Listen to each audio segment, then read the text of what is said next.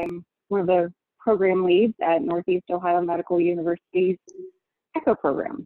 Today we're going to have a short didactic by David Sharp. We have some panelists. They will be able to answer questions and provide some feedback.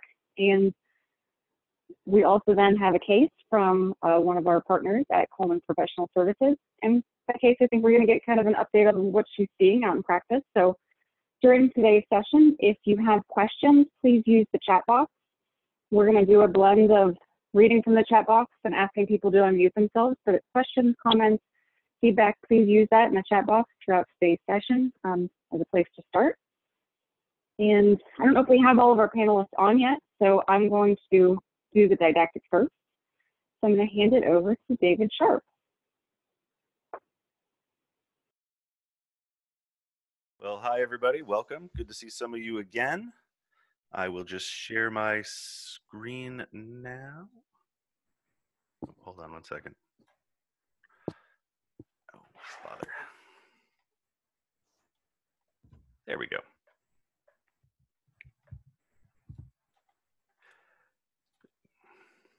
All right. Okay, so, technical difficulties. Please stand by one more second. Okay, sorry about that. So today we're talking about loneliness in general and the kind of importance of understanding and acknowledging what loneliness can look like and what loneliness can do to both the human body and the human mind. So just kind of as a quick descriptor or definition, loneliness is not the same as being alone. So loneliness is an aversive state that actually signals something very important to your survival. It is telling you that something is wrong. It can be both physical loneliness, where you do not have friends or family around you. It also can be a more existential loneliness. So when I wrote these slides, I was here in my office for maybe 10 hours looking at all of the different things, and nobody was around me. But that's not the same as being lonely or alone or isolated, because everybody that I'm talking to today, you were all in my mind. So this solitary act was very social. I had to imagine or predict what you as medical professionals wanted to know, what would help you, what would help your patients.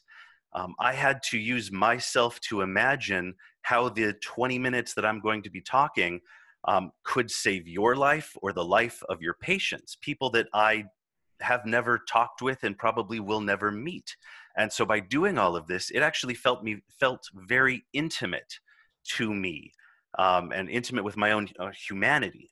So as a social species, we find isolation to be physically and emotionally deleterious. But that is a kind of an evolutionary adaptation, because the same evolutionary pathway that allowed us to feel loneliness also gave us generosity, kindness, and empathy. So loneliness itself is a sadness that we have no friends or no company.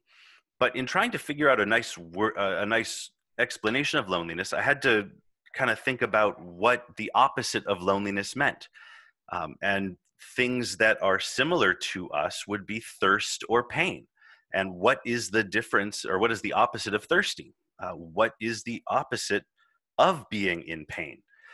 What is the opposite of lonely? And the answer is kind of normal. When you have something to drink, you don't feel anti-thirsty. You just feel like everything is correct. You're not in a constant state of, I don't feel pain. You're just in a constant state of everything's fine. Loneliness kind of ties into those. The feeling of loneliness ends up being this connected social process. So the feelings of loneliness end up really being a sense of loss of community instead of loss of physical things. So I did a lot of the background research for this talk on a couple of professors, Doctors Holly and Cacioppo, but also it comes from this ecological dominant social competition model effectively. And I will try and go through this as quickly as possible. We started using social interactions for everything. And as our social interactions became more complex, our ability to navigate complex social interactions made our brain more developed. And it was this positive feedback loop of social interactions create a more social brain that has kind of promoted the brain and this socializing to be so important to us that not having it is emotionally damaging. So we will look through a quick example. So 200,000 years ago, we've got the lion, Panthera leo, and David, the Homo sapien. And we were both on the savanna together. This was our life. Now, I'm a little bigger than most of the savanna dwellers. At 6'4", I'm about 6 or 8 inches taller than I should have been 200,000 years ago. But the comparison is not great for me. They have better vision. They're bigger. They're faster. They're heavier. They have claws. They have teeth. They can be louder than us. We have no real defense physically from them. So we had to develop this brain. The brain is an amazing thing. Our brain works against environmental, against species, and within species. Quick examples of how other species have done this. The peppered moth. During the Industrial Revolution, the peppered moth comes in 2 varieties. You've got the white one with the black speckles and the black one.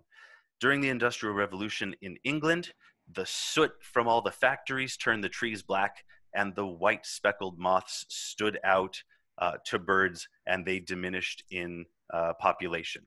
But once we got into a more clean environment, the trees went back to having lichen on them, and all of a sudden, your moths just disappeared. The black ones, the darker ones, became more prevalent. They became consumed.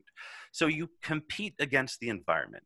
You also compete against predators or other species. If the wolf gets faster, it eats the slower rabbits, and the next generation of rabbits are faster. If the wolf gets quieter, then the rabbits with poorer hearing get eaten, and rabbits become more sensitive.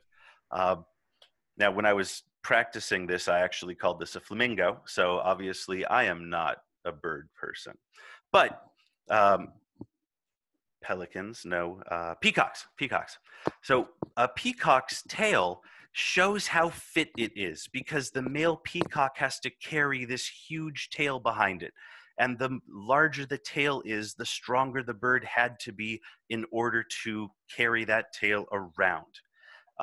So you can see just how healthy the peacock is by how large that those tail feathers are. And finally, dominance displays. The larger antlers, the stronger the moose. So when you look at humans, what are our environmental, our dominance, our costs, our honest signaling displays? And it ends up being the brain. Now, there are other ones, but the brain transcends all of our different competition styles.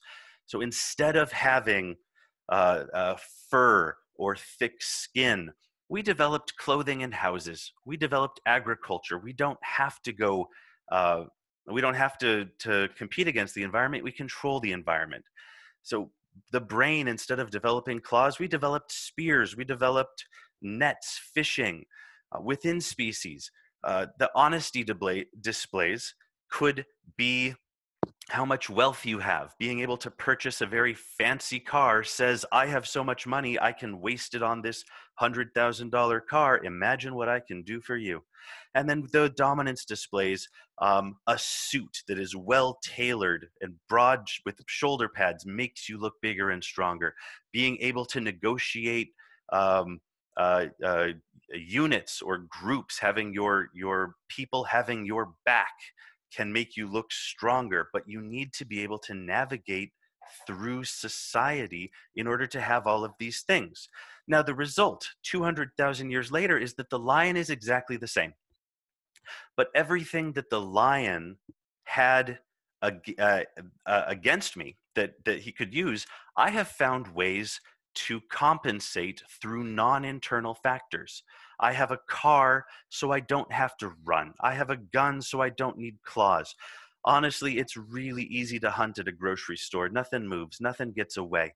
Um, and by doing this, it kind of makes sense, because in order to survive in our incredibly social environment, we had to learn our society through observation of society. We had to recognize the shifting statuses of friends and foes. We had to anticipate and coordinate efforts between two or more people. We have to use language, not just to communicate, but also to reason, to teach, and to deceive. We have to navigate social hierarchies. We have to recruit others in order to sanction those that violate group norms.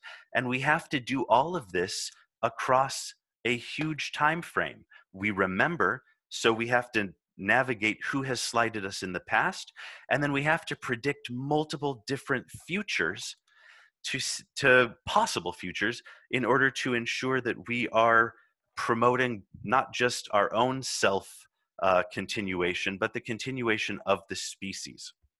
Now, as I have said, because loneliness is this isolation from your society, it does hit you the same way that physical pain does. But instead of pulling our hand away from the fire, this pain actually promotes social connections, the ones that are necessary to maintain our collective success. And what we have found in research, this is Cacioppo's work, is that lonely people and non-lonely people, they experience the same day. They have the same amount of social interactions, the same positives, the same negatives. The difference is when you ask them how their day was, and Cacioppo did a experiment where he pinged lonely and non-lonely people about 66 times, asked them what they were doing and how they felt, and they discovered that you had the same experiences, but what happened is that somebody who's lonely rated the positive things as less positive and the negative things as more negative. So they were internalizing their own distress and projecting it out as life is just not good. So with this kind of feeling, with the feelings of loneliness, what is truly bad about being lonely is that, especially in males, we underreport our loneliness, because loneliness has become the equivalent of weakness in men. We are supposed to buck up and get over it, but you don't. It's like telling somebody who hasn't eaten in a couple of days that it's fine, just get over it, and it's not the same. So we feel that if hunger was as stigmatized as loneliness, then people would not get help. People would not try and recover from anorexia. But we accept that hunger and fire are issues that can be resolved, whereas loneliness, it's not felt that way. So McPherson did a fabulous study in about 2006 looking at how often people had confidants that they could tell anything to. So that's the third one there is in 1984, about 40 years ago, on average, people listed 3 people that they could tell all of their secrets to. By 2005, on average, people couldn't list a single person. Now, that doesn't mean that you couldn't list a single person. That means that on average, people were saying, I don't have anybody that I can talk to about all of my feelings. So if you are lonely, that's the person that you would talk to. And 15 years ago, we had acknowledged that we have lost that kind of close connection. Now add a pandemic to it, and you now have a situation where loneliness is just um, not uncurable, but difficult uh, to resolve. Now, getting into the physiological and the emotional elements of loneliness and how it impacts you, it puts you in this state of hypervigilance. I am sure you've all done this. You walk down a path, you see something that looks like a snake, and you jump back. My wife, who I love to bring for examples, even though I live here and we've been married for 10 years, if I turn the corner and she's not expecting me, she screams. And she's in this state, and my only response is, "Hi, it's me. I'm your husband. We've done this before. Nice to meet you." But this loneliness, because you are in a state of vigilance, you believe that you don't have protection. And you have to think back to this ecological model that we talked about, in that there's a time, about 8 hours a night, where you are completely helpless. You are asleep. Imagine if you were in a cave and you were alone and there were lions. Being unconscious for 8 hours is a very dangerous thing. So your body wakes up more easily. Your little hyper awake moments during sleep are higher on your first night at a hotel, because it simulates that feeling of, I don't know that I'm secure. So being lonely puts you in this state all the time. Your sleep goes down. You just don't have the ability to relax and feel like you are part of a group, that you are around a campfire of people that are going to take care of you. And it's a very isolating feeling. In addition to that, because you no longer are at your mental sharpness, you are going to be less capable of empathizing with other people. That will make you feel more hostile, because you can't take their perspective anymore. And so we have seen that as you become lonely, your ability to be social or have good social skills goes down. It reduces. The long-term consequences of that, and I have a page of citations at the end if you'd like to do some more reading on it, are that you have increased risk of a plethora of issues, suicide, cognitive performance. For health practitioners, for you who are going to be doctors and nurses, you really do have to be at your best. You have to trust your team members to support you and to predict what you are going to be doing and what you are going to be needing. And imagine if you lose that capacity, that capability. You are performing less capably, and you don't trust your team to work at their best either.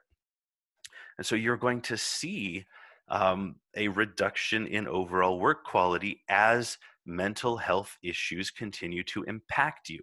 From a physical standpoint, we've actually seen that people stop working out.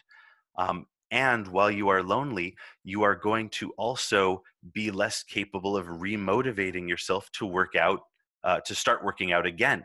You also will see an increase in caloric intake, mostly fats and sugars, because you are trying to feed your emotions. You're looking for comfort food. I actually overheard somebody at the beginning of this lecture talk about an Amazon purchase.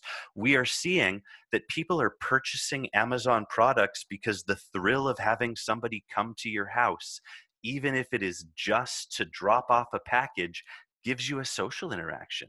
So we are looking for ways to find some kind of contact with the outside world. But when you look at the physical health, you are seeing these increases of physiological aging. A study came out. I don't know if it's how accurate it is, but they're reporting that COVID, isolation, loneliness could be taking 10 years off of the life of the estimated lifespan of people who are catching COVID. So it's truly an issue. And so what kind of the takeaway of all of these potential harms emotionally and physically is that at the moment, we all, as social uh, uh, humans, we are no longer at these campfires. We are no longer sitting around a communal source of warmth, engaging with each other in meaningful ways. And in order to kind of push past that, and not the whole like buck up guy, and not the nuclear cowboy mentality, it's that we have to understand that um, our our way to combat loneliness is to start with ourselves, and we cannot help our patients and we cannot help our team if we are not practicing self-care. So if you are lonely, probably those around you are lonely as well. There needs to be a vigilance, because when you see a person is dehydrated, you give them water. If you see a person is anorexic, you help them learn to eat. If you see a person is bleeding, you take them to trauma. But how do you see when somebody is lonely? And how do you see when someone is lonely when you are also lonely? And we need to build these new fires and make relationships matter so that we can start turning our loneliness into new best practices for our current environment. So one of the things that we will talk about in 2 weeks is that one of the things that could come from this is post-traumatic growth. We have found that you need sometimes something negative to happen in order to reset the system and reassess the pre-trauma social, economic, and cultural norms so that we can reject the ones that no longer resonate with the community and adopt the ones that saw us through this trauma. And so my examples here are heart attacks and divorce. The best way to get somebody to start a healthy diet is for them to have a heart attack. And that's a horrible thing. Don't ask your patients to do that. But we find that a significant event causes people to reevaluate.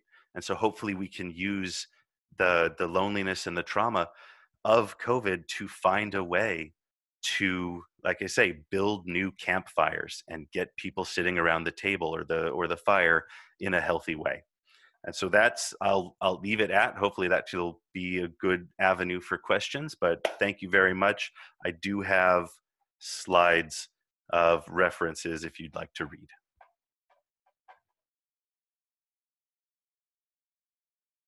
Thank you very much, David. So if you could stop your screen share, I want to answer a couple of questions that have come through the chat box for some housekeeping items, and then introduce our panelists who will be able to really speak to questions that come through, and I'd like to hear their own reflections on your presentation as well. Regarding the slides, the whole premise of Project Echo is that all teach and all learn, and we want to demonopolize knowledge. So we will be emailing the slides to you after today's session, and recordings will be posted to the NEOMED Project Echo website. So yes, you can share the slides how you wish to. Please, for those of you who would like to collect continuing education for today's session, go to eats.com and enter today's code, which is 73ZONK, Z-O-N-K, and our amazing coordinators will be able to help you figure out EADS if you need some specific instruction on that, so just please chat to them in the chat box. So at this point, again, David, that was a fantastic presentation. I look forward to hearing people's questions and various thoughts. But to introduce our panel real quick, we'll start with Jennifer Dougal. Hello, I'm Jennifer Dougal. I am the Director for the Center for Student Wellness and Counseling Services at Northeast Ohio Medical University. Thanks. Sarah Dugan? Hello, I'm Sarah Dugan. I'm a mental health pharmacist and an associate professor in the Department of Pharmacy Practice at Northeast Ohio Medical University. Thank you. Russell Speak? Hi, y'all. My name is Russell. I'm a psychologist. I work in the Department of Psychiatry at NEOMED. and I do a opioid use disorder echo on Friday. Thanks. Doug Smith? Good afternoon. Douglas Smith, psychiatrist at NEOMED and at the Summit County Alcohol, Drug Addiction, Mental Health Services Board. And Joe Zarcone.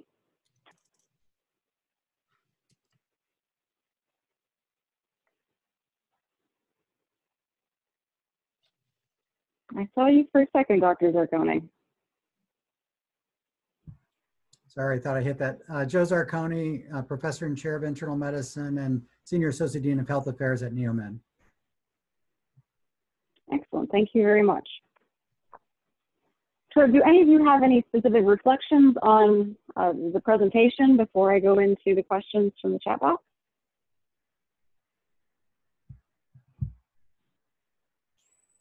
Just make one comment from clinical colleagues that are talking about this whole issue, because it kind of connects to this concept. And we've touched on this, social media, Zoom meetings as a substitute for social connection, et cetera. And what some of the clinicians are saying is interesting. There's two things. One is initially they like it better because they're seeing inside the person's home. So they're actually getting a better, as a clinician, you're a trained observer, a better sense of the person with their home, which is why I quickly switched to my sunset in the Galapagos Islands background. And then on the other hand, it's not the same thing trying to evaluate a patient across the internet, across Zoom, without, especially for us in the mental health and addiction arena, having the person in the room, there is something there that is not duplicable through a phone call or video audio meeting. You need to be able to, in that room, to feel the person. That's that humanness that he was speaking about. And I think there's something in there that unfortunately, that's why we're having this COVID loneliness potentially, is that people are not really socially connected as much as they thought they were. And I thought it was an interesting comment when he said that now people on average say they have nobody that they would confide in terms of today's world, not just COVID. And I think that's interesting because, of course, so many people now boast how many hundreds or thousands of friends they have on Facebook or all these other things, and you question the use of the word friend in terms of this idea of loneliness. And so I'm thinking that perhaps one of the things that will happen from this work from home or self-isolation is we'll probably be able to get a better sense of who our actual friends are, who are the actual people that we confide in, that we interact with, our neighborhoods perhaps. I know Dr. Zarcone's talked about having neighborhood social distancing gatherings and so forth. I mean, it gives you a sense of what's really going on with the social connection that I don't think we are always so aware of when we're going through our daily lives, and we already have them around us, whether they're in our home or at our work or at the gym or wherever, the people that we've befriended. So anyway, I thought it was a great talk, and it got me thinking in a lot of directions. So. And Nicole, I wanted to just say, I love the talk also, and I just want to make the observation of how much richer a presentation like this is with metaphor. So David, thank you for all of the metaphor throughout the presentation. And my favorite of those is the metaphor of the campfire. So thank you for that. Agree. I really appreciated it too. The things that I was thinking about were sort of wondering the intersection of culture and loneliness in this pandemic. So, it made me kind of wonder for providers and patients alike, some of us are more of a collectivist orientation. Some of us have a more individualistic orientation. Some of us are more inclined to touch. Some of us are less inclined to touch. And I'm just kind of wondering, and there probably aren't answers to that yet, that sort of how those intersecting cultural values, how it's intersecting with COVID-19 and social distancing. Sorry, I was muted. I can kind of answer that because research has been done on loneliness comparing the more Western single family units versus the more collective, more Asian communities. And they have found that actually the collectivist populations are more sensitive to loneliness and get lonely more often, because there is this kind of assumption that we are all in this together. So when you get pulled out of that campfire, it hits you harder. Where we are more nuclear and individual independence, we're kind of used to this being an assault on our emotions. And so we've built up a slightly higher tolerance for it. Interesting. Thank you. So Jody Bell, you had your hand raised. Can you unmute yourself and share your question or comment? Yes. Hi, everybody. I love the part where it was about, he said, build new fires. Sometimes it takes a negative situation to reset the growth of post-traumatic growth. And it's just so interesting is that, you know, as a peer supporter, I've had that experience, but it was the exact opposite. For me, as far as the loneliness has goes, it has been the exact opposite. I have felt this new sense of freedom is because I feel that because of being a person who has such a high reactivity to external environments, that with a low tolerance to it all, that because of the social distancing and the isolation, not having to fight so hard to combat all of that sometimes overactive stimuli that happens in the environment that we don't have any control over. It has been so emotionally and mentally and psychologically peaceful, and that it has been a whole sense of freedom. And so I'm one of the ones who have embraced this moment of calm and peace in the environment. Thank you very much, Jody. That is awesome. Nicole, I would pose a question to David or other panelists. Some of what you talked about, David, put me in mind of the writing of Viktor Frankl, which I'm sure many of you are familiar with. And Frankl, in his landmark book called Man's Search for Meaning, writes that we derive a sense of meaning in our lives in three major spheres, right? And the first of those is relationship. And the second of those is work. And in this sort of pandemic experience, we are being deprived of at least those two spheres from which we derive a lot of personal meaning or sense of meaning. And I could imagine that the lack of having a sense of meaning provided for us now on a daily basis, which we used to have provided in the relationships and in the workplace, might fuel this sense of loneliness. I wonder what you think about that. I don't disagree with you. I think what may be fueling the sense of loneliness isn't that it's not that we're working from home, it's that we're at our home during a crisis trying to work. And so I know I'm probably not getting as much engagement or sense of success from it. So I mean, Viktor Frankl does a good job of highlighting where we can find happiness and trying to get as much happiness from, as you say, 1/3 of our reasons for being complicates it. I don't know if that goes into what Jody was saying with how she's enjoying the break.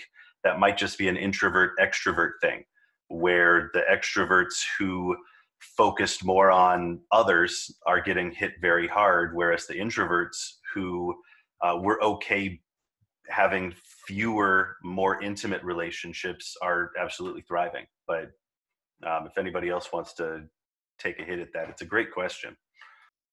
I'm thinking, just kind of chiming in here as we talk about this, that it's really a matter of what our values are and what we hold important to us, that where we can find those meanings from.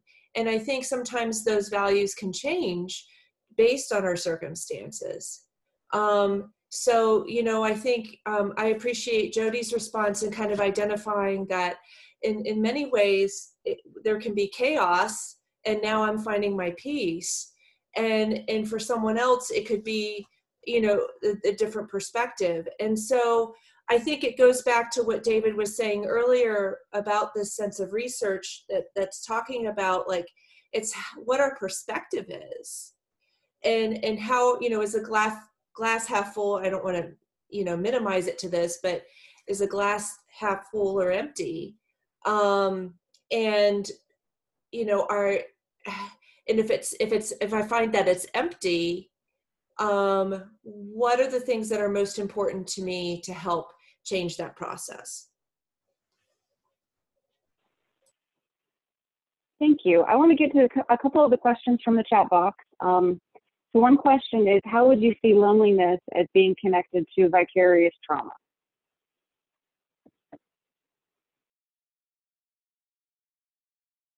And I'll try that. I am not a clinical psychiatrist, so if one of you guys wants to jump in, you just speak over me.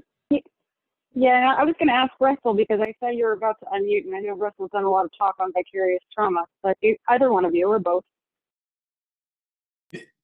Yeah, this is just sort of like, I don't know that I have research to refer to, right? So this is just kind of my anecdotal experience of being a clinician in stressful, traumatic, doing a lot of trauma work for years. I think that one of the ways that, again, this does come to values, like what Jennifer Dougal said, and kind of what we adopted as our coping strategies. But I think there are many people who find community of other providers healing in terms of mitigating the impact of vicarious trauma. It's not uncommon for work groups, when a traumatic event has happened, that there are these sort of built-in mechanisms where people process that as a group. And the processing is not only to learn, okay, what did we learn from that experience and how could we maybe mitigate the risk, but there's also this catharsis and compassion and just telling the story, the narrative, which we also believe in trauma work, telling the narrative and beginning to get some kind of acceptance of that narrative is part of what helps many of us heal. So I think when people are seeing traumatic events happening and they don't have the normal ways of processing that with their community, I would believe that it could then exacerbate that experience of vicarious trauma. That's sort of just my opinion on it, and others may have other opinions or ideas about that. This is, again, it's anecdotal. I had a best friend whose PhD was on courtroom reliability of children who have suffered through sexual trauma. And as the long-term boyfriend of her, their entire cohort plus us were basically taught to escape, rest, and play. And they formed a very close-knit group of people who had all read the same interviews and seen the same horrible things, and they found solace in each other because only they really understood what they were going through. And so they would have outings, go apple picking, go lay on the grass and stare at the clouds, specifically to find friendships in things that had nothing to do with what was giving them the vicarious trauma.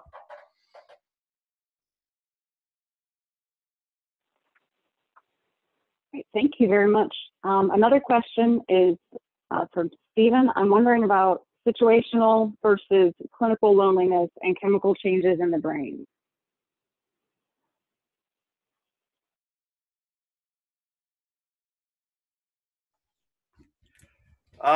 From what I have read, I don't know if they divide those two together, but you do see increases in cortisol in the brain, and the cortisol is going to effectively lead to that hypervigilance, lack of sleep, because cortisol isn't just a stress hormone. It also regulates your circadian rhythm. It also is used to process carbohydrates.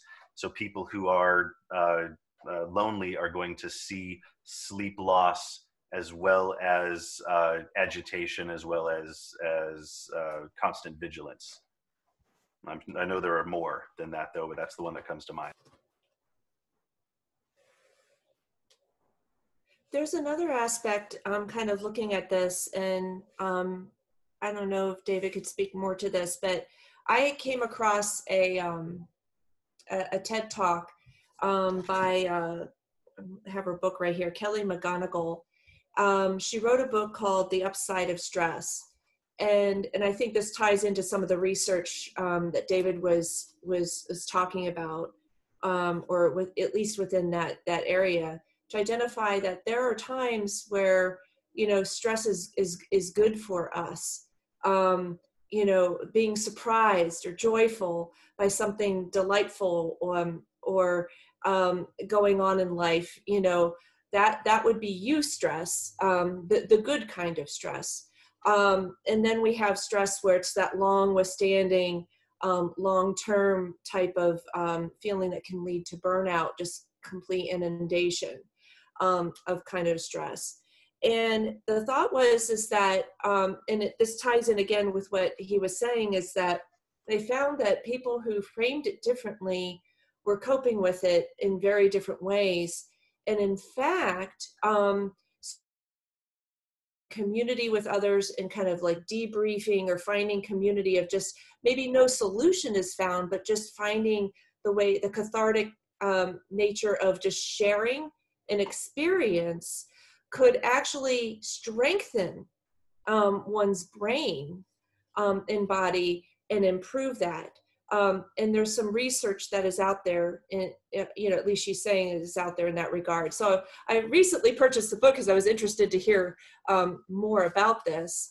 But I, you know, just speaking anecdotally about myself, you know, and the changes that our family has made and going and adjustments for work and a home, work at the office and what have you, I have noticed a big difference in how we have adjusted. And we have a group we meet with once a week, just even with Zoom, and just sharing an update on how each family is doing has been very nurturing and healing to our family. And we're kind of introverted folk, the Dougals are. So to know that that's been helping is very different. So it's reframing it, I think, and finding a place that someone at least sharing is feeling listened to and heard can actually bring about that healing aspect. So that's a big thing to kind of to tease apart, but yes, eustress is the same concept as stress. Kind of the difference is eustress comes with usually positivity or happiness or some kind of mediating emotion, and whereas the stress is typically something you would perceive as outside your own normal coping mechanisms. So having stress with happiness or with stress in a way that you can manage, like playing chess. Playing chess will stress you out, but it stresses you out in a competitive, fun way, whereas this loneliness is something that you may not feel like you can handle. So I know that there's a lot more to it, but yes, absolutely. I did a small study a decade ago where we stressed out older adults. I accused them of shoplifting in a laboratory environment. It was a lot of fun. And then we gave them either a positive video to watch or a negative video to watch. And over 60 minutes, the individuals given the positive video to watch, their blood pressure, heart rate went back down to normal very quickly, and their cortisol went back down to normal very quickly. But if I stressed them out and didn't rectify the situation, their cortisol and their blood pressure stayed up for an hour and a half or 2 hours. So that's one of the, I think, a major difference between having a eustress versus a distress. So since we do have a case today, I'm going to do one or two more questions and then go to the case. And I apologize to anyone who we don't get to your question. We're trying to do that the best that we can, and we might still have time for questions to come back to some of them after the case. But there's a question for the panel on what are your thoughts around loneliness related to the wearing of face masks and PPE? Yeah, I was hoping you get to this question. I really liked when it popped up. So thank you for the person that posed the question. I think this is really an important question. And a lot was written about this issue in the early days of the HIV epidemic, but in particular from the perspective of the patients who received visitors in their room, medical visitors in their room that were dressed in, you know, these spacesuits and had this very alien feel. In fact, often were described as aliens coming into their rooms. So, and it's interesting because there's also been a lot written about the extent to which medicine turns to military or wartime metaphors or language. We talk about people losing their battle with cancer, for example, and this virus has been described as an enemy and as an invader and as, you know, this thing that's out to get us. And to the extent that we now wear masks around each other, we do, I think, subtly and maybe subconsciously, maybe in some respects consciously communicate that I'm wearing this mask because you that I'm seeing in front of me you are the enemy, or you might present the enemy to me, right? So it sort of creates this subconscious adversarial environment where we're all each other's adversaries. We all are threats to each other.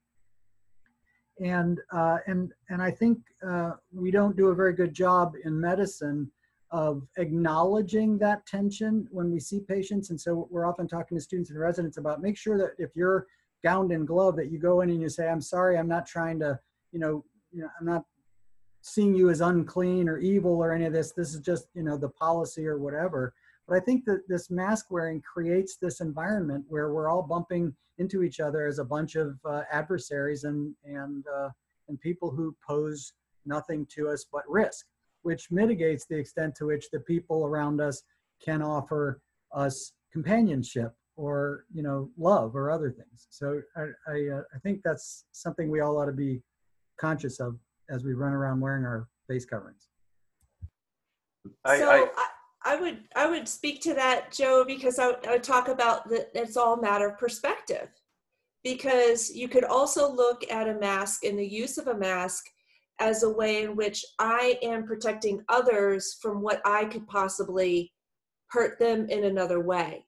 So I'm giving love to someone else by protecting them, and I know that ends up getting political these days regarding that, but it does open up a different perspective. Then it makes me feel like, and I think what you're saying is you need to have that dialogue and really communicate that effectively with the patient so that they understand what that is for. But we could look at it the other way and just say, I'm doing this because I care for you, in that way. Yeah, I think it's really variable, right? But so it's variable. So people are going to respond to it differently, and probably the way in which we discuss or present with our face mask is going to also affect that interaction. The one line of research I think is interesting that kind of speaks to this through the back door is that there's studies where you people diagnosed with PTSD and also people who are diagnosed with depression, if you show them a picture of someone with sort of a flat looking affect, they are more likely in general to perceive that face as hostile or is in some way aggressive. And so I think that for some populations, the mask could then just lead to more sort of interpretation of what's the person's motives behind the mask. But again, I think it's very variable, right? There's a lot of variability in terms of how people are going to respond to it. So I think how we discuss it as clinicians and even wonder how our patients think about it may be a good idea, right? Just to have the discussion about it.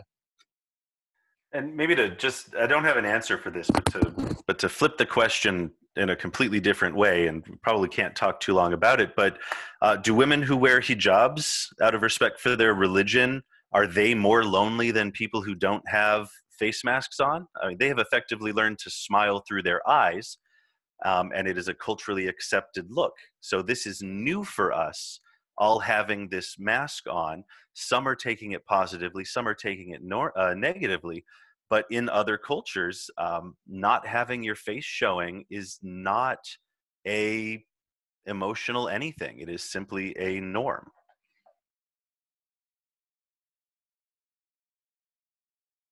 Thank you, all of you, for your input and into this discussion around this. There continue to be some chat in the chat box and questions coming through, but I do want to go to the case, and maybe hopefully we'll have some time to get back to this, but just to give us a perspective of what people are seeing out in practice. Amy Calabrese from Coleman Professional Services, are you still on and able to share a little bit about what you're seeing? Absolutely. Yep, still on, still willing to share. I was given the opportunity by Emily and Nicole to speak on kind of in general with clients, and it was a very overwhelming and exciting opportunity for me because I know that myself and probably everybody else on the call that works with clients has noticed in the last couple weeks, there has been an increase of people expressing I'm depressed or I'm sad or I'm feeling lonely. I know personally for me, like in the last couple, probably 2 weeks or so, that conversations with my clients, I have to brace myself for. So when you talk about self-care, you talk about taking care of yourself, I've had a lot of really heavy conversations. And there have been conversations with people that have been very effective in their coping skills in the past, have been solid, have been positive. And then the bright and shininess, that's kind of what I call it, of quarantine sort of wore off. And we don't see an end date. And I think it's really kind of, it's hitting people a lot. There was one client I kind of thought about some different people that I could, talk about. And I was thinking, what would be the most effective maybe for us as a group? And I think for me, some of my most challenging clients are the ones that live on their own, the ones that are quarantined on their own, and who have struggled a little bit with depression in the past. I have one client that she kind of fits all those boxes, and we talk, and she's very open about the fact that she's struggling, which I think is huge. When David was talking about, especially as men, like, oh no, I'm fine. Like, I think across the board, people are, oh no, I'm good, it's fine, I'm busy, I'm doing stuff. So she's been really good about that. The challenge that I have is I'm on the phone or I'm on video. So I'm unable to kind of sit across from her and kind of get those, readers. And then, she's feeling more depressed, and in the conversation, she can recognize it, I can recognize it, but working with her to say, hey, I'm on the phone, why you're on the phone, let's go for a walk, let's go outside and let's do this. And then you get, it's cold, I don't think I want to do that. Or you kind of like give some solutions of, hey, what are you thinking about? And when someone is very depressed, that's hard for me personally because I'm solution oriented. And so it's, hey, what can you do? What are some coping skills that you can have? What's your plan? What can we do? And so that's something that I've personally noticed for me, that a lot of my clients are just feeling the weight of it, but we both don't know how to get them out of it. So let me know I guess that's kind of my general spiel. Let me know if you have any questions or if you need more information, but I figured I'd kind of start there. Well, thank you very much. We really appreciate it. And just looking at the chat box, I could see that people in practice are hearing and seeing lots of the same kinds of things. So what questions do people have? What feedback do you have?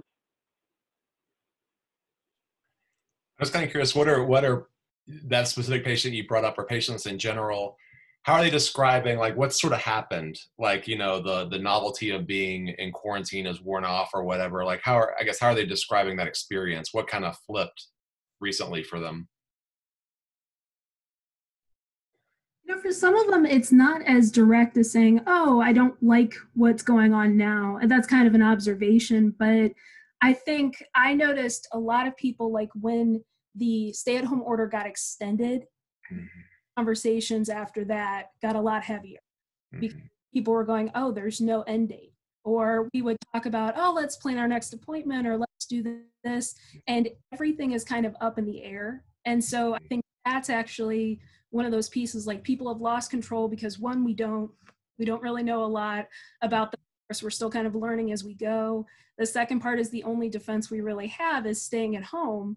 And, I think we're all kind of grieving for our normal life. And I'm definitely one of them. That's the conversation I have with my clients where I say, hey, we're all in the same water. We might be in different boats, but we're all going through the same thing. This is what I've personally been doing to help cope. These are the things I'm personally doing for myself, which has actually kind of resulted in some really good conversations because people are like, oh, you're struggling with this too? I didn't even think about that. But I think that's part of it. I think it's the like getting them to talk about the lack of control in the situation, the fear that they're having, and kind of, you know, unwrap that a little bit. But that's the thing where it's tough because everybody's doing the same thing. We're all like, can't control it either. I don't know what's going on. So, yeah.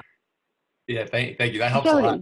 I also just want to say really quick, hold on, it's fantastic that you're talking about this and you talk about it with your patients. Like that's really great that you acknowledge that this is hard for you too. What a way of like connecting, and also that they're opening up to you about what's going on with them in this vulnerable way. So you're doing good work. Thanks. Jody, you have your hand raised. I was going to say, I love that the part where it was shared about the introvert and extrovert, and how I'm noticing, because we just started the NAMI 8-week educational program on Zoom, and the connection and opening up this online Zoom meetings and support groups now, the attendance is just mind-boggling. It's because people who have had such a hard time coming out into public, coming into groups because of the gathering and the people or whatever, are now joining the support groups because they can be in the privacy of their own home, but also get the help and the support that they're connected to the group, but they're in the privacy of their homes. So I have the joy of seeing the exact opposite effect happening with those coming out of isolation to the online support groups, and that we're offering them and doing this 8-week training. We're getting ready to do the 3rd week, and already seeing people opening up and making that connection. It's been really wonderful. And I promised them that when I was coming to sit in on this group, that I would send our kudos to NEOMED and having this dialogue and conversation about the COVID-19 and loneliness. So thank you. Thanks, Jody. So there are a couple of questions in the chat that I feel like relate to what you had shared, what everybody is really sharing. I'm going to try to combine one or two, and I invite everybody, you know, including Jody and Amy, to chime in. So Zoom and chats seem very impersonal. So there's a question about how some of you who are making it work more effectively are doing so. And kind of the second part of those questions is, you know, looking at loneliness and how it impacts our inner peace and self-esteem. What are some things that we can look for, some cues to look for in our patients?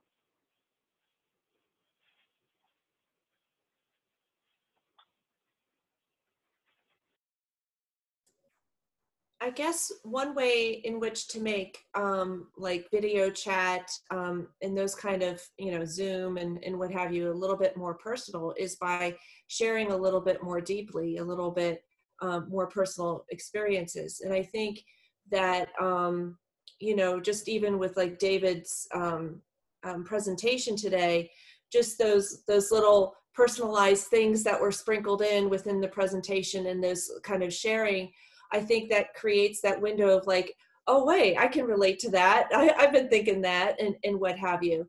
And I think the more and more we get to that, rather than just that surface level, you know, that mile wide, inch deep kind of approach that we do often with social relationships, that in some ways it could be, you know, try going a little bit deeper in sharing those experiences. And personalizing it. I'm an introvert, and this is how I, relate to it, because somebody can tag on to that and know that that experience is out there. And so I just think taking it a little bit further beyond that surface level. Unfortunately, here's a personal share. We were playing a game, online shares categories last week, and people got to see the competitiveness that Jen Dougal has in categories. So it's a little something only the family has seen, and now it's a little bit more widespread. So those moments are the things that you can see the true nature come out. Yeah, the other thing I would say, a couple observations that I have about this whole impersonality of Zoom.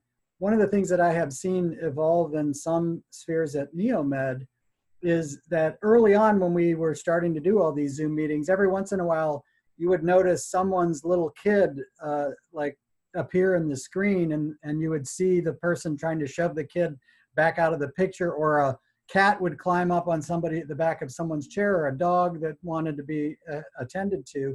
And in one particular gathering at NEOMED, the dean, actually, the College of Medicine, asked people to stop restraining that.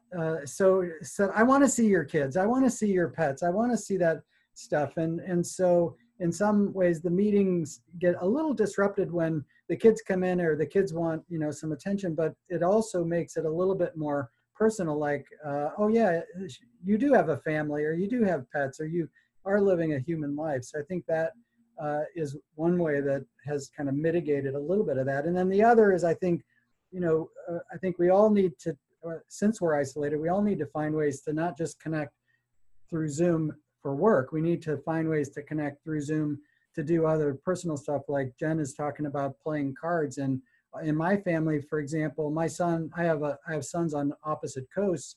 One of those sons created a Zoom bridge, and so we have dinners together.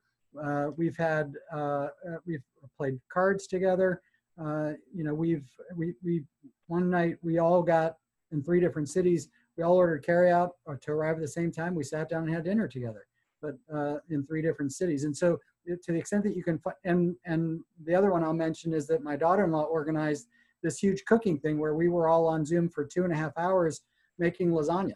And then, we turned off the Zoom so that we could all eat our own lasagna. But so there's all kinds of ways to, to try to make sure that Zoom becomes a way to connect personally as well as professionally. I wanted to get back to something else I was thinking about with Amy, and also we had a comment with another Amy had about mourning.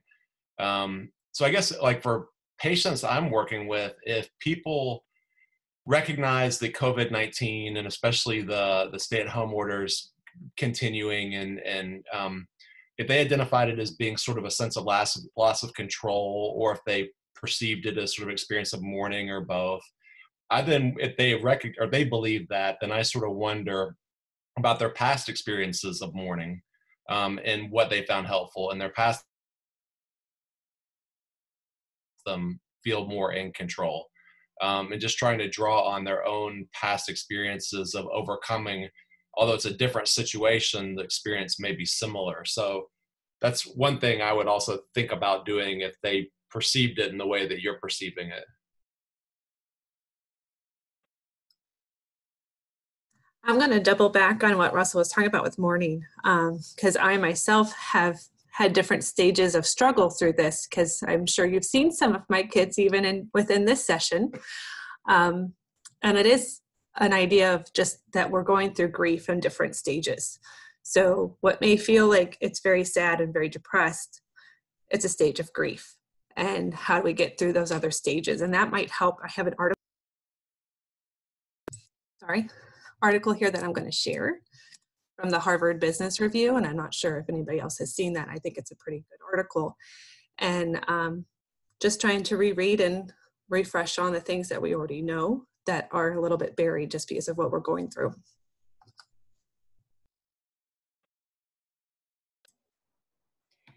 Grief often triggers any kind of loss that one's experienced throughout their lifetime. And so here we have a loss of our freedom, a loss of our daily routine, a loss of those things. but it also can kind of really reach down into those roots of things that those triggering those moments of loss of a loved one in their life, or any other forms of loss that exists. So it really does expand, and you know, what I say to people is, you know, what you do through those circumstances is really work on that nurturance and that self-care to navigate that. But as others have been saying, really identify those things that you do have control over. And, you know, really navigating this. And I'm going to give an analogy. And so forgive me the technicality of this, and Dr. Zarconi can refrain from making any funny comedic comments regarding this, because I know it doesn't work completely. But I usually give this analogy to my clients that imagine you were in the bottom of a well and somebody came to the top and said, you know, and you were stuck there. And they said, I have a rope. I'm just not strong enough to pull you out. So they can tie it to a tree, and you have to pull yourself out of the well by your own efforts. Okay.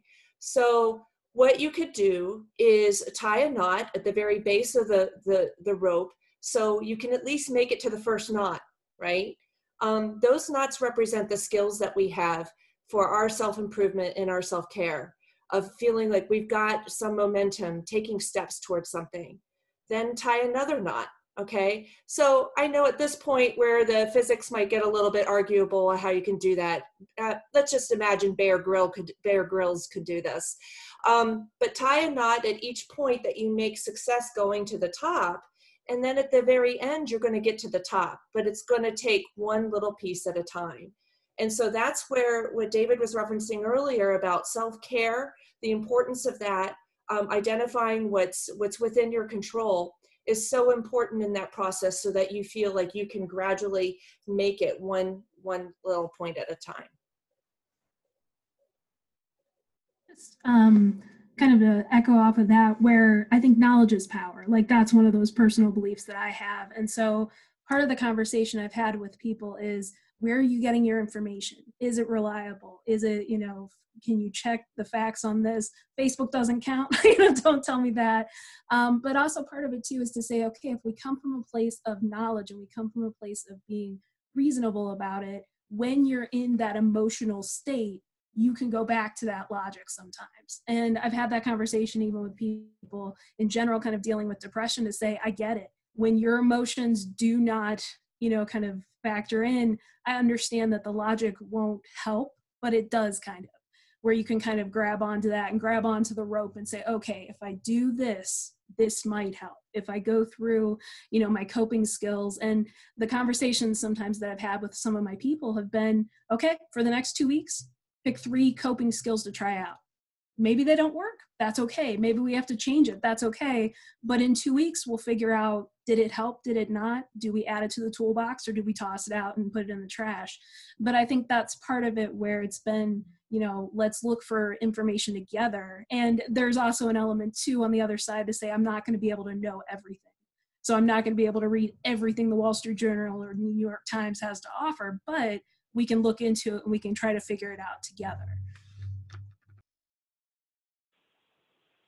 So I want to jump to a comment. It was a comment in question, because as I'm reading it and I'm listening to all of the dialogue on, you know, what to look for in patients and how to go through, help them to manage their coping skills and manage grief.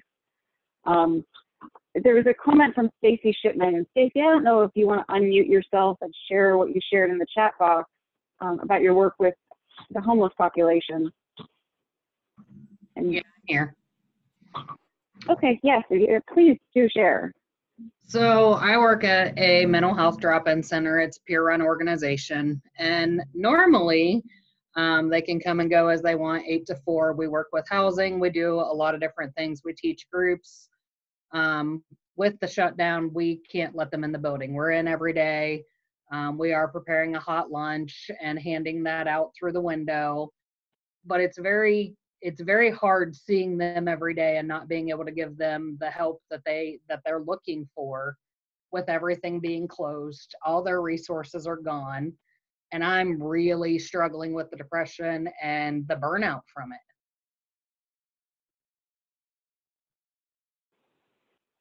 Stacey, thank you. I And I wanted to ask you to share that because there was also comments following your comments about the frustration of being identified as an essential employee, an essential worker, but not really being able to do all of the things that you would like to be able to do. And this is something that we talked about in our integrated care echo session last week. We had a discussion around moral injury, but it's something that I feel like we're going to be seeing a lot of. And while not the topic for today, it just really struck me as something that a lot of you are obviously feeling and thinking about. So I don't know if the panelists or if anybody has comments or suggestions. I just want to thank you for the work that you're doing. I don't have any fancy suggestions. That's incredibly challenging. I know I worked with people who are homeless for about 20 years, and I know it's meaningful that you're there, that you're showing up, that you're providing a meal each day. So yeah, I know that's important. But I just want to thank you personally for what you're doing. You are helping the community. You're helping all of us. And I really appreciate it. Thank you, Russell. And Amelia Baffa had also said that she'd like to comment. She works in a hospital environment. So Dr. Zarconi, go ahead. But then Amelia, feel free to unmute yourself after Zarconi. No, I was just going to make the comment. I wanted to say exactly the same thing that Russell said, that I both respect and admire the work you're doing, and I'm very grateful that you and people like you are out there. The one thing that I remember hearing from Christina Puhalski, who runs or at least did, I don't know if she still does, run the spirituality program at George Washington University, used to talk about when we are in these moments where because of conditions that are or circumstances that are out of our control, we're feeling increasingly inadequate and losing hope that we can do good things for others.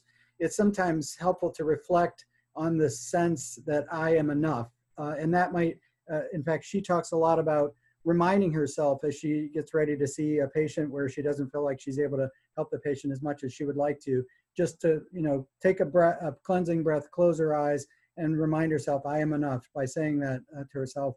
I mean, I think you're obviously, the work that you're doing is more than enough, but I can't imagine how hard it must be for you to feel like there's so much more you could be doing.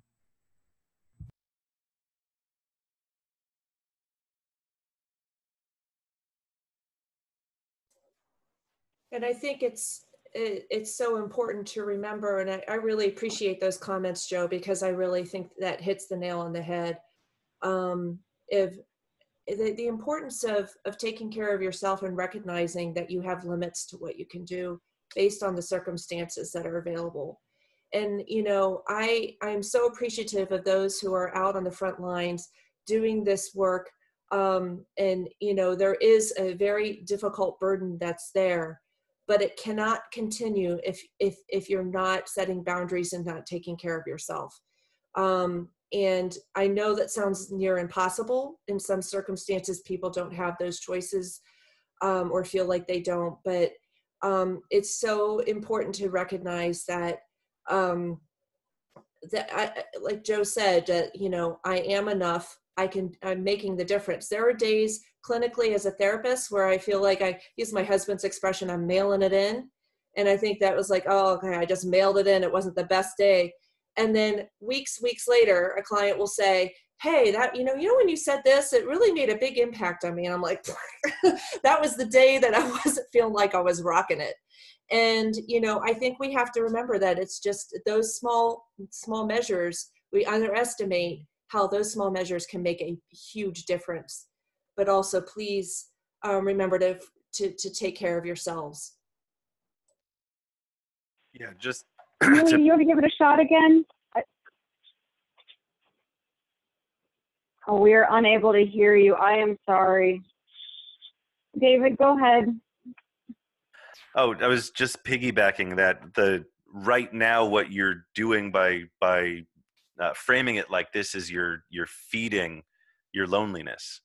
And I know that it's a half full, half empty thing, but you are giving a population that wasn't going to eat a meal, and you are feeding them. So I know that it's not enough. I know that what's happening is what we would refer to as structural violence, or the harm of the infrastructure of society. And that is unfortunately a problem that at the moment is above, I think, all of our pay scales. But finding a way to make certain to feed yourself, and not food, but emotionally, is going to be what you need to combat this. So, I mean, I do appreciate what you're doing, and I'm stressed and burned out, and I'm not doing that.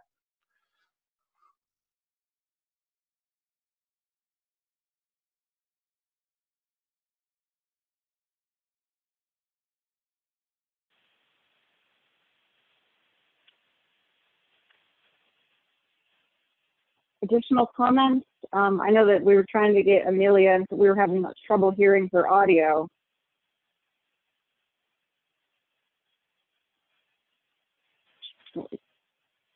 Amelia, you are connected. I am persistent. Can you hear me? Yes, Sorry. we can. Thank you. Awesome. Just wanted to share, I wrote an editorial about being a nurse during this time. So I'm a nurse, a practitioner, psych nurse practitioner, but I have a hospital practice too. And to know and understand, sometimes in the community setting, that's what we see is what we're not doing. But the gift we are giving to our overall community and mankind as in general, by abiding by the shelter in place, the minimizing contact, the social distancing, and really looking at how we can restructure our practices so that we can continue to care for people, because we'll be well enough to provide care, as well as we can continue to not contribute toward the problem. If you look at current cases, we're gaining about 400 to 500 more COVID cases in the state of Ohio daily, and the death rate is increasing. So not to be an alarmist in any way, but to just say it's real and it's out there, and it's an enemy we cannot see that we are fighting. If you worked in a hospital setting, you'd see the vigilance there. We're conserving all of our PPE. Psychiatry is not even allowed in rooms unless there is like a sentinel event happening, because masks, gloves, gowns, all of that is so precious. So in a way, we are contributing to the battle and the fight.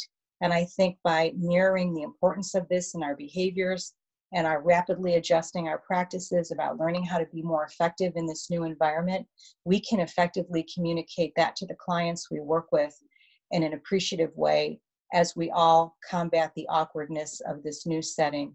But I think it's important not to lose sight of the big picture and what we don't know. Very well said. Thank you.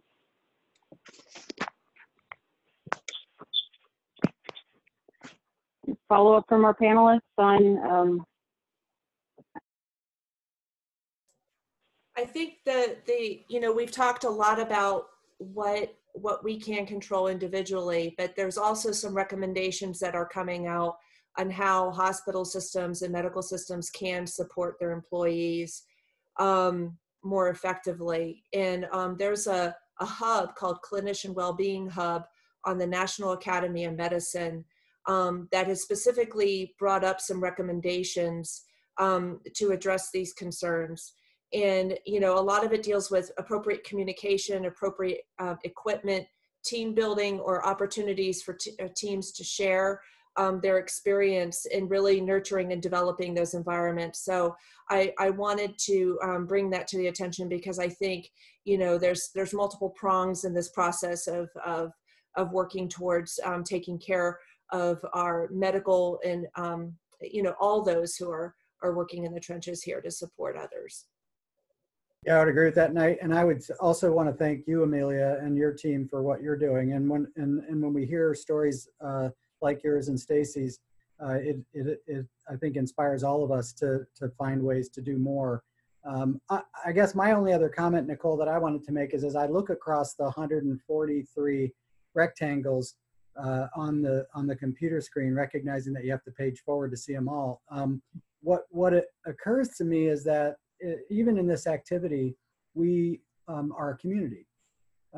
And being a community is really important. And this communion that we share as part of a community is, in David's terms, I'll use, is the meal that our loneliness isn't letting us have. And so I think to the extent that we continue to seek ways to be in community with others and to live in the world not just with each other but for each other, I think that offers a little hope to mitigate all of our loneliness. So, and I again thank all of you organizers for this ongoing gift that we have of ECHO programming.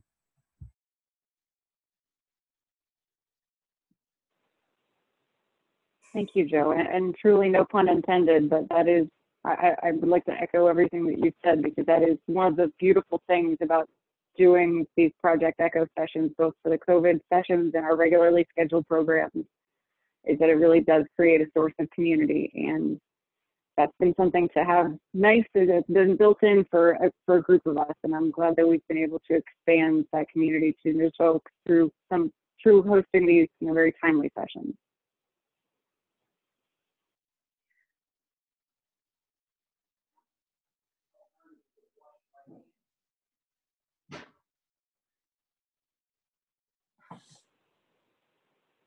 Other thoughts and comments from our panelists?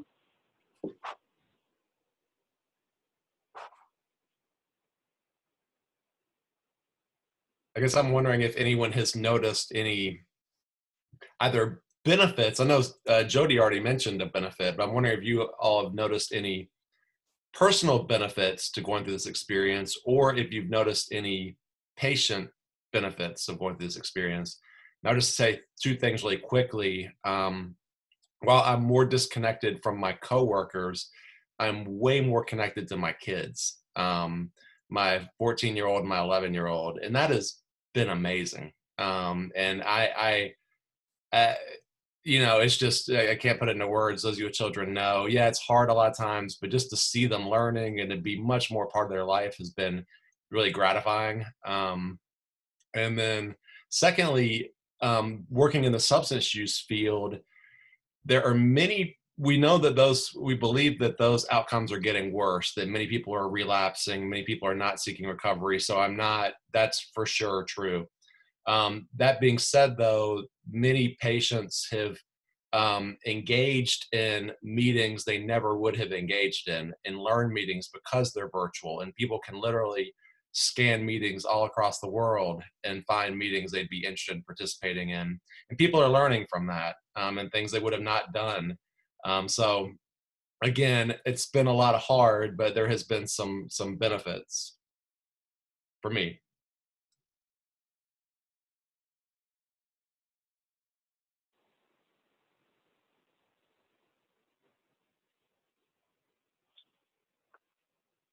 And even some of the cultural.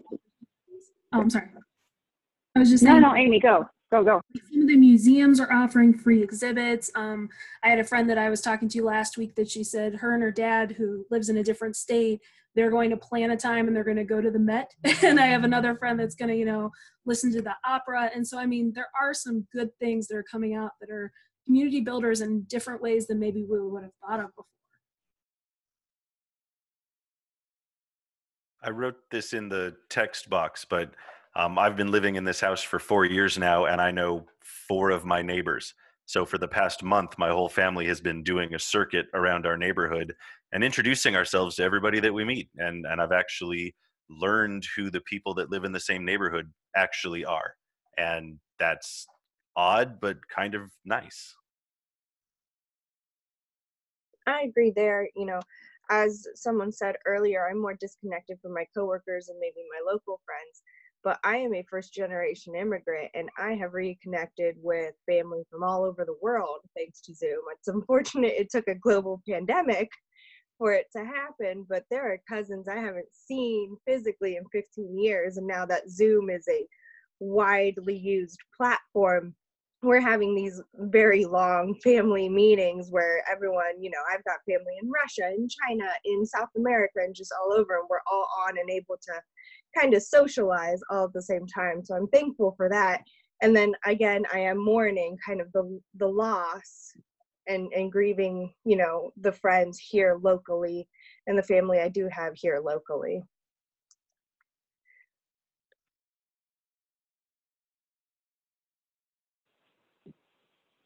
Thank you for sharing that, Peggy. So as we wrap up, a couple housekeeping that if other people would like to share things that they are finding that are positives out of this. I guess my positive is that I do get to spend a lot of time with my dogs, which I mostly enjoy until they start barking during Zoom calls. But I want to remind everyone that we are offering continuing education, so go to eads.com and use today's code 73ZONK. You also see in the chat box, there's a link for a Qualtrics evaluation. We'd love your feedback. We want to know what we could be doing better and how to improve these sessions over time, so please do complete that. And you have the ability to tap into the resources from both this session and from previous sessions, and I imagine upcoming sessions, through the library guide that has been built and managed by Simon Robbins, our NEOMED reference librarian. So I can put the link back into the chat box for that also, because there's a bunch of COVID-specific resources and blogs and recordings. The previous video recordings are available there too. Jamie, Nicole, like I was going to interrupt you for the chat questions about the CEUs. For EADS, you do need to create an account. It is a free account. You don't have to put in any information besides your license information. And it'll be an easy way for you to store your CEUs or CMEs for the session. You'll have a certificate available once you're done. If you have any questions about that, feel free to email NEOMED Echo, Project Echo, at neomed.edu. And Kay or Denise, can you put that in the chat box for me, please? And just please put that you're asking about the COVID CEUs. We have a training going on elsewhere today as well.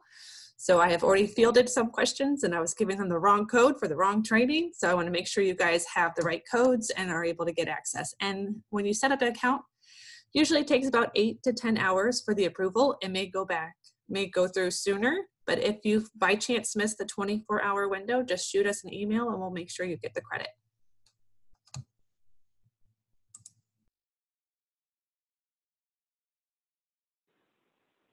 Thank you. And I'm going to ask one of our panelists to wrap us up for this session, because my dogs are starting to bark at my son who's cutting the grass, and it could get real noisy real quick. So my big thanks to all of you, but I'm going to hand it over to somebody else to wrap up so that you can actually hear it. I think we should give David the last word. I mean, getting me to shut up's the hard thing. So anytime you want me to talk, you know I'm here. So I will plug somebody else's book. John Cacioppo wrote about 10 years ago a book called Loneliness, and it has been phenomenal for me in learning how to accept my own loneliness. So as a prototypical male, I do have some trouble with what are those things called? Emotions. And by acknowledging our own emotions, acknowledging what makes us happy, what makes us sad, and honestly, from that book, trying to remind us that loneliness is a thirst, has really assisted me both in engaging with my wife and my children, as well as the outside world. So I hate to say that loneliness is a good thing, because it is not, but what I can leave you with is the realization that loneliness is part of what makes us human, and the feeling of loneliness is what propels us to feed with other people, to create our own communities and to build our own campfires. So that's my final plug for you. David, I want to say on behalf of the whole team at NEOMED, thank you for an excellent session, and thank you for your engagement with our program. I also want to thank all of our panelists, and really want to continue to thank our organizing team. We have to continue to do this important work. I'm hoping that that many of you, if not all of you, are feeling a little less lonely after today's Echo. Best wishes, and stay connected.